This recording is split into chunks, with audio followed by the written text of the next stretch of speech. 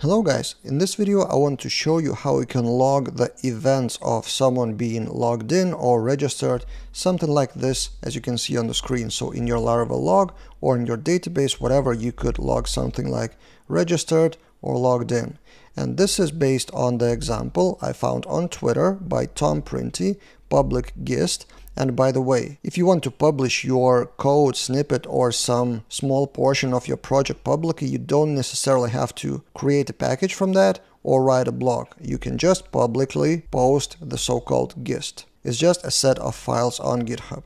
So this gist, called adding logging to Laravel authentication, this is a short instruction, and in this video I will demonstrate to you how it actually works with a few comments. And I've noticed the pattern. I see quite a lot of things on Twitter publicly, but in a short form, not that visual. So there's a tip about some syntax or about some technique, but people don't visually see before and after what actually happens. So in the video format, I'm trying to, well, promote the author and their work and extend that to show visually what happens. So let's take a look. The code is in the event service provider. You would add listeners. So there's an array already, by the way, in Laravel, in default Laravel, listen, which has one event by default. So this is the default Laravel event service provider, which has listen. So on registration, there's a default listener of send email verification notification. So if you enable the verify email function in your Laravel auth, then it would send verification email, as you can see here. So that's the default event service provider, but we can attach more keys and more values here. And there are a lot of events provided by Laravel framework itself, which we can code in a listener like this gist. So I've recreated that activity log activity class with a few changes. Like for example, I've called it log activity listener instead of just log activity, because I like the suffixes to immediately know what the file name is for and what the file is for. Then, not sure if you know, you can shorten this path. So instead of doing every time you need, for example, in a few places in the same file, you would do this. But did you know you can shorten that to use the namespace, provide the shortcut for that, and then use that shortcut in all the places where you need inside of that class.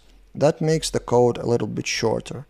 Then also, I like to use request helper instead of request facade class, so I wouldn't add the use another section, another use method. Then for this info, if we scroll down to the method of info, instead of doing log info as the original gist, here we can just use info helper. And then in the event service provider, I've recreated, copy-pasted the array keys and values. So each of the events from Laravel is called with listener with specific method. And by the way, did you know that you can provide not only the listener class, which would have handle method, but also multiple methods within that class? So for example, password reset, failed, registered, logout, and login, and assign specific methods with add symbol like this. Pretty handy, I would say. And Laravel fire those events internally if you want to dive deeper. So for example, there is a session guard file which has a function called fire login event, which basically dispatches the event. So there are a lot of events happening in Laravel related to auth. So if we go to, for example, illuminate auth events, I click that in PHP Storm and see how many events are there. Logout, attempting, password reset, authenticated, and stuff like that. So we catch only some of them here, and in the listener, we just log the information, and listener event, depending on the class, has some data inside. So event user is a typical object within that login, for example. And if we try to register, for example, this project contains auth based on our Lara starters package. There's a free package, Laravel Daily Lara Starters, which contains 9 starter themes, Tailwind and Bootstrap, and I will link that in the description below. You can try it out. But anyway, we register with fake filler, and then in our Laravel log file, we should see, yep, 2 events, my recent logged out, and then user registered and user logged in from local IP address. So that's it, a quick demonstration of the same gist so you would understand how it works. Thanks Tom for the tip on gist and publishing it on Twitter. And I will continue reviewing such tips in video format, but the original work is still on Twitter and belongs to the authors. I do often retweet them.